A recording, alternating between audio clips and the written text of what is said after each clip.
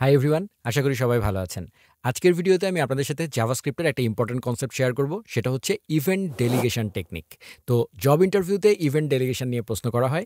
বিষয়টার নামটা যতটাই কঠিন এবং এটার ইমপ্লিমেন্টেশন ততটাই সহজ। কনসেপ্টটা খুবই সহজ। তো আজকের ভিডিওতে আমরা ছোট্ট করে এই ইভেন্ট ডেলিগেশন নিয়েই জানবো, যেন জব ইন্টারভিউতে আপনাকে প্রশ্ন করলে সুন্দর করে উত্তর দিতে পারেন। তো চলুন দেরি না করে আজকের ভিডিওটি শুরু করে দেওয়া যাক।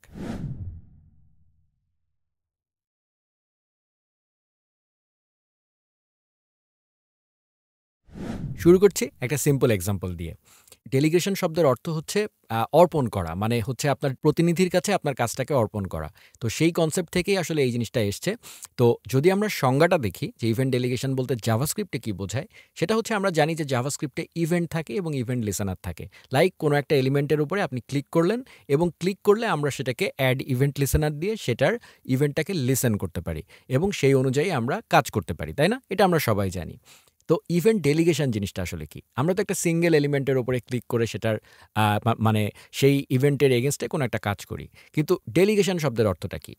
মূলত সংজ্ঞাটা যদি আমরা দেখি, তাহলে দেখব যে একাধিক এলিমেন্টের জন্য একটাই ইভেন্ট লিসেনার রাখা। আমরা মূলত ধরেন ফর এক্সাম্পল আপনি জাভাস্ক্রিপ্টে ক্লিক করবেন, তাহলে কিছু একটা ঘটবে। পিএইচপিতে ক্লিক করবেন, তাহলে কিছু একটা ঘটবে। আপনি এরকম কিছু একটা জিনিস ইমপ্লিমেন্ট করতে পারবেন। আপনি প্রত্যেকটা এলিমেন্টের উপরে ইভেন্ট লিসেনার বসাতে পারবেন। তার মানে আপনি এখানে ৫টা ইভেন্ট লিসেনার বসাবেন।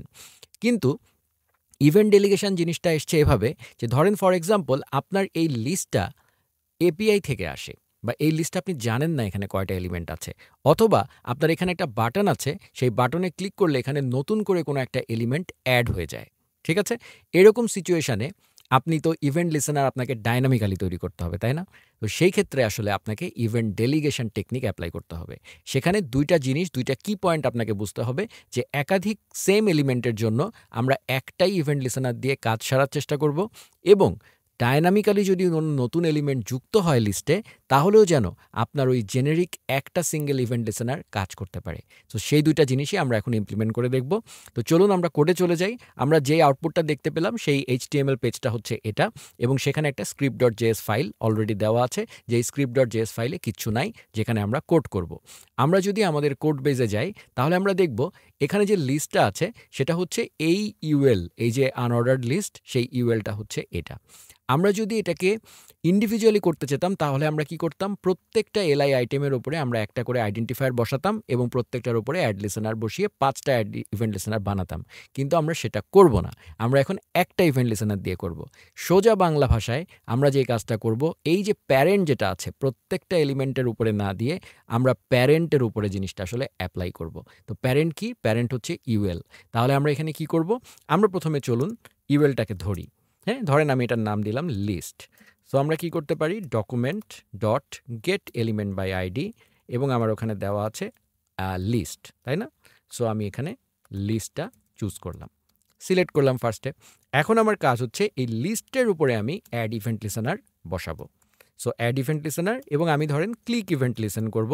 তাহলে আমি একটা কলব্যাক ফাংশনে ইভেন্টটা পাবো, এবং আপাতত ধরেন আমি ফর এক্সাম্পল console.log, আমি এখানে এই ইভেন্টটাকে আমি console.log করব। ঠিক আছে? যে ইভেন্টের মধ্যে আমি আসলে কি পাচ্ছি। তো আমি আরও বিস্তারিত জানার জন্য একবারে console.dir করে দিচ্ছি, যেন ডিটেলটা আমার লগে প্রিন্ট হয়। ঠিক আছে? সো এখন আমি ব্রাউজারে চলে গেলাম, এখানে গেলাম। আমি এই ইউএল লিস্টের উপরে যে কোনো জায়গায় আমি যদি এখানে ক্লিক করি, আমরা দেখতে পাচ্ছি আমরা একটা পয়েন্টার ইভেন্ট পাচ্ছি, এবং সেই ইভেন্টের মধ্যে অনেক কিছু আছে। সেখানে যদি আমরা আসি, এখানে অ্যাকচুয়ালি কোন এলিমেন্টটার উপরে, কোন HTML এলিমেন্টের উপরে আসলে আমি চাপ দিয়েছি, সেটা কিন্তু এখানে আছে টার্গেটের মধ্যে। তার মানে এই দেখেন, এই হচ্ছে আমার টার্গেটটা, এই এলআইটা। ঠিক আছে? সো প্রত্যেকটা আপনি যে কোনো এলআইয়ের উপরে চাপ দেন না কেন, সে আপনাকে একই ধরনের একটা আউটপুট দিবে। যে এই যে আপনি যদি এখানে আসেন, এই দেখেন টার্গেটের মধ্যে এলআই আছে। সো তাহলে ইভেন্ট ডট টার্গেটের মধ্যে অ্যাকচুয়ালি HTML এলিমেন্টটা আছে, মানে আমাদের ক্ষেত্রে এখানে এলআই, তাই না? সো আমরা তাহলে যেটাই আমরা করি না কেন, ধরেন ফর এক্সাম্পল আপনি চাচ্ছেন ই ডট টার্গেট, মানে ওই এলআই এলিমেন্টটা, যেই এলআই এলিমেন্টের উপরে চাপ দেওয়া হবে, ডট স্টাইল ডট কিছু একটা করছেন আর কি। ধরেন ব্যাকগ্রাউন্ড কালার ইজুকালটা আপনি করে দিচ্ছেন, ধরেন for example yellow. Okay? So আমরা এই কাজটা করলাম। এখন যদি আমি এখানে চাপ দেই, এই দেখেন, তাহলে কিন্তু তাই হচ্ছে। ওকে?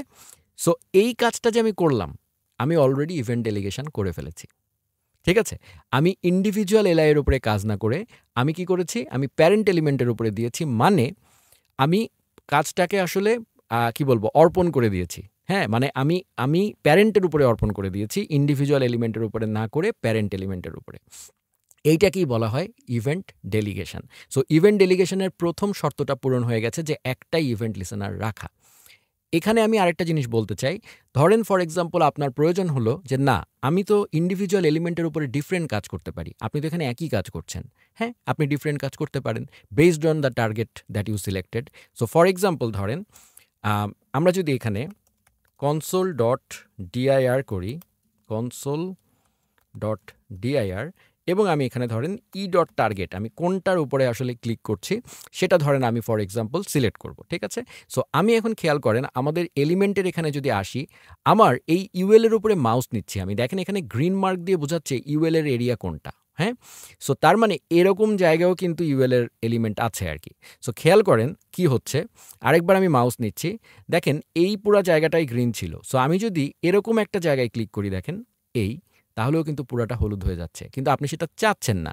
আপনি যেহেতু প্যারেন্টকে দিয়েছেন সো আসলে পুরা এই এরিয়াটা আসলে কভার হয়ে গেছে। সো আপনি সেটা চাচ্ছেন না। আপনি চাচ্ছেন শুধু এলআই এর উপরে চাপ দিলে ঘটনাটা ঘটবে।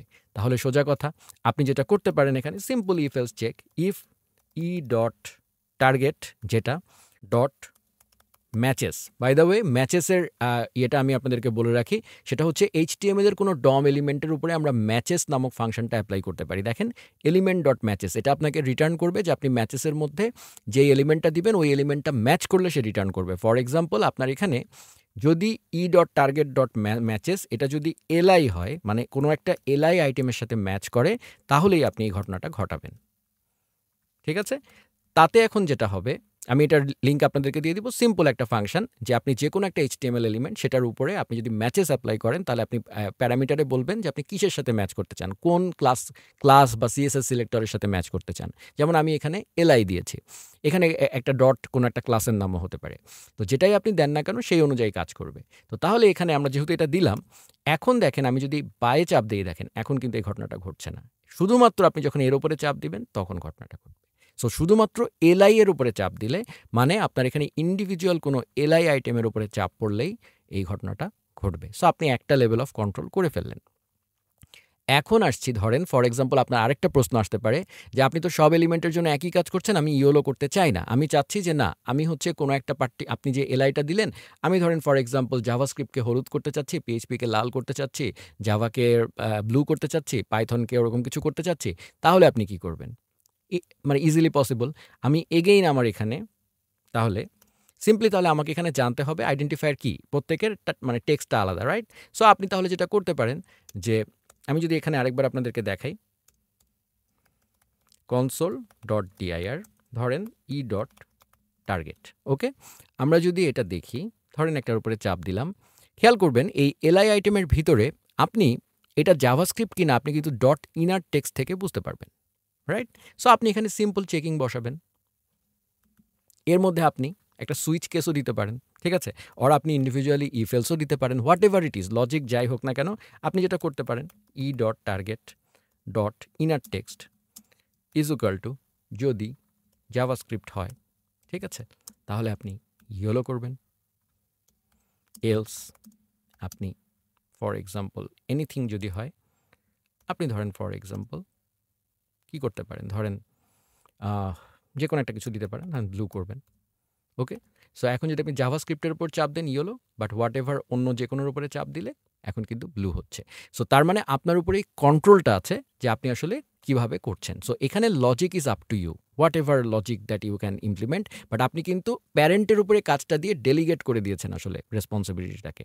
দ্যাটস ওয়াই এটাকে বলা হচ্ছে ইভেন্ট ডেলিগেশন। ইভেন্ট ডেলিগেশনের সেকেন্ড আরেকটা শর্ত আছে যে নতুন এলিমেন্ট যোগ করলেও যেন লিসেনার কাজ করে। সো আমরা চলুন নতুন একটা এলিমেন্ট যোগ করি। আমরা ধরেন ফর এক্সাম্পল এই জায়গাটাতে এই যে আমাদের এটা আছে, এটার পরে ধরেন আমরা আরেকটা ডিভ নিলাম। ধরেন সেই ডিভের মধ্যে আমি একটা বাটন দিলাম। সেই বাটনের মধ্যে আমি দিলাম ধরেন অ্যাড এলিমেন্ট বা আচ্ছা আমি যেহেতু বাংলায় লিখছি, নতুন এলিমেন্ট যোগ করুন। ওকে? এবং এটার অন ক্লিকে, বাই দ্য ওয়ে এটা কিন্তু রিঅ্যাক্ট না, সো অন ক্লিক কিন্তু ছোট হাতের হবে, এটা কিন্তু ভ্যানিলা একদম।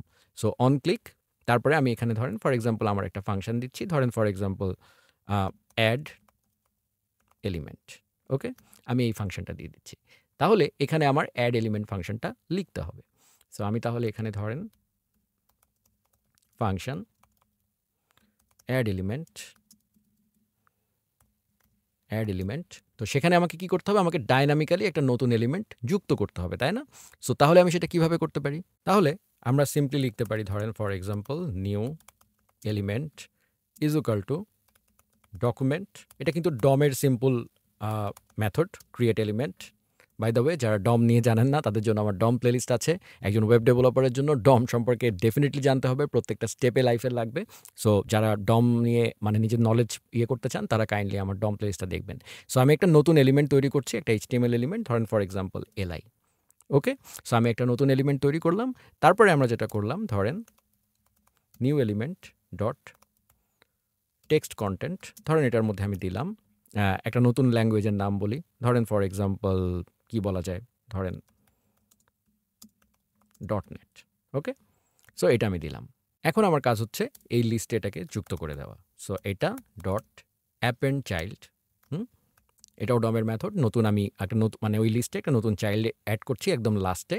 সো এখানে আমি দিয়ে দিতে পারি আমার নিউ এলিমেন্টটা এই।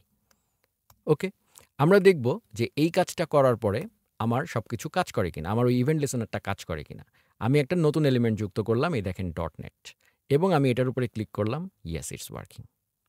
অ্যাজ লং অ্যাজ এই কন্ডিশনও পূরণ হয়, তার মানে আমার ইভেন্ট ডেলিগেশনটা কাজ করছে। সো তার মানে ইভেন্ট ডেলিগেশনের দুইটা শর্ত, একটা হচ্ছে আমার মাল্টিপল এলিমেন্টের জন্য একটা ইভেন্ট লিসেনার দিয়ে আমি কাজ করব, এবং নতুন এলিমেন্ট যোগ করলেও সেটা ডাইনামিক্যালি হোক, এপিআই থেকে আসুক, হোয়াট এভার ইট ইজ, আপনার ইভেন্ট লিসেনার যেন কাজ করে, সেটা কিন্তু করছে। কারণ আপনি কিন্তু যদি ইন্ডিভিজুয়াল এলিমেন্টের উপরে একটা একটা করে লিসেনার বসাতেন, এটা কিন্তু কাজ করতো না। আপনাকে কি করতে হতো, এই নতুন এলিমেন্ট তৈরি করার পরে এই জায়গাটাতে আপনাকে আরেকটা ইভেন্ট লিসেনার তৈরি করা লাগতো ওই এলিমেন্টটার জন্য। সেই কাজটা কিন্তু আপনাকে করতে হচ্ছে না, কারণ আপনি একবারে পুরা লিস্ট আইটেম ধরে সবার উপরে একটা লিসেনার অ্যাড করে দিয়েছেন। সো এখন সুবিধা কিন্তু অনেক কিছুই হইল, আপনি একটা সিঙ্গেল জায়গা থেকে পুরা লিস্টটা কন্ট্রোল করছেন। ঠিক আছে, এইটাই হচ্ছে ইভেন্ট ডেলিগেশন। সো জব ইন্টারভিউতে আসলে আশা করি আপনারা আর হাঁ করে তাকিয়ে থাকবেন না, আপনারা সুন্দর করে বুঝিয়ে দিতে পারবেন হোয়াট ইজ ইভেন্ট ডেলিগেশন এবং কিভাবে জিনিসটা কাজ করে। যদি ভিডিওটি আপনাদের উপকারে এসে থাকে, কাইন্ডলি লাইক, শেয়ার, সাবস্ক্রাইব করবেন, এবং যদি কোনো সাজেশন থাকে তাহলে কমেন্টে জানাবেন। ধন্যবাদ সবাইকে।